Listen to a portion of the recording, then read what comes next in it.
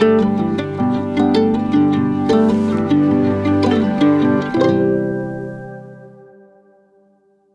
Timothy Snyder. It's August of 2021, and I'm making a series of short films about my book on tyranny, 20 Lessons from the 20th Century. I'm revisiting this book because it's been almost 5 years since I wrote it. A lot of the things that I wrote about, unfortunately, became reality. A lot of the tendencies that I warned against are unfortunately still with us. And with the help of the fantastic artist Nora Krug, we've produced a new version of the book with some updated text, most importantly with art, which I think makes the book deeper, not just accessible, but more deeper and more interesting, at least for me, and I hope also for you. So thanks to this work with Nora, I've been revisiting the lessons of the book, and each of these films is an occasion for me to say a word about where the lesson came from and how the lesson will matter in the 2020s and moving into the future.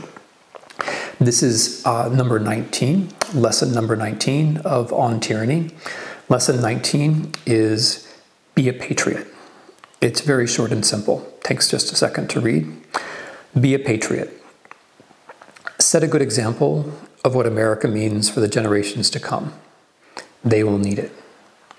Now, as those of you who have read the book will know, in each lesson, in each chapter, I have a lesson, and then I have an explanation, the history that stands behind the lesson, the actions that are recommended by the lesson.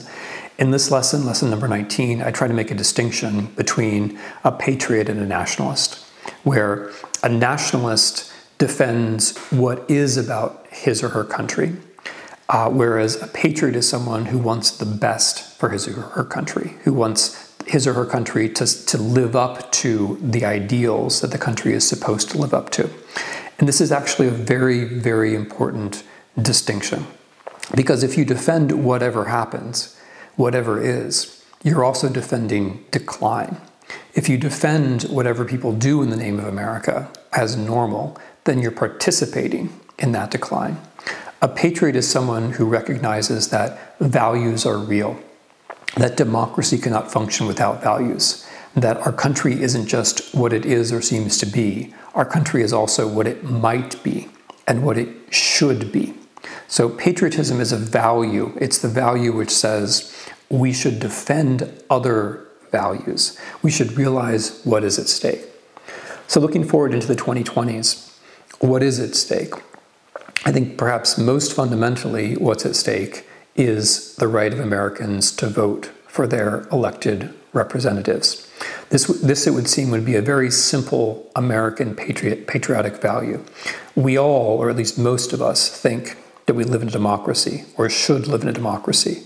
Democracy means the people rule. And for the people to rule, their votes have to count. Their votes have to be possible, and their votes have to count.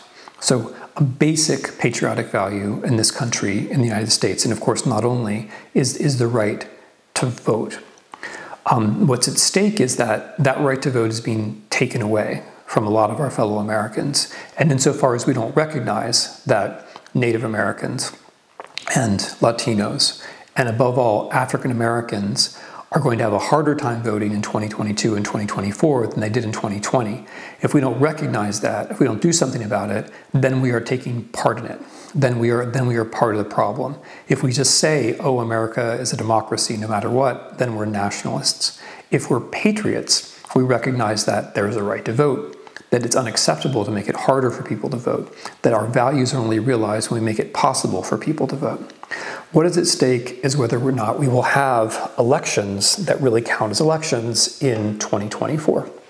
Because unfortunately, if we allow voter suppression to proceed, a couple of things will happen.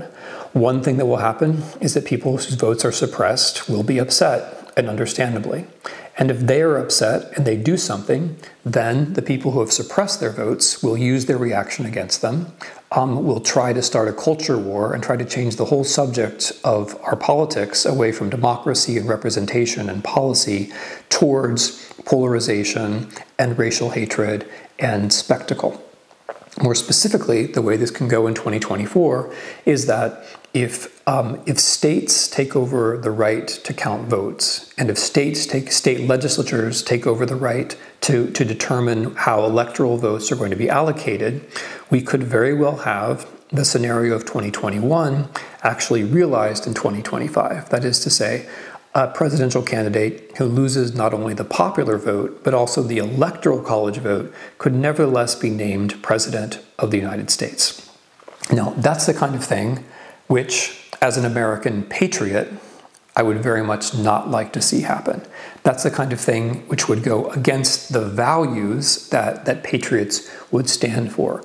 But if we are just nationalists, if we defend whatever happens, that, I'm afraid, is the path of least resistance. If we want to prevent something like this, we have to be for values, and we have to act to make sure this specific thing doesn't happen. So to sum it up, being a patriot is not about just what is. It's not about resting on your laurels or talking about how great you are or saying the institutions are good or praising your own constitution. Being a patriot is not about what is. Being a patriot is about what could be and what should be. Because frankly, what is not good enough.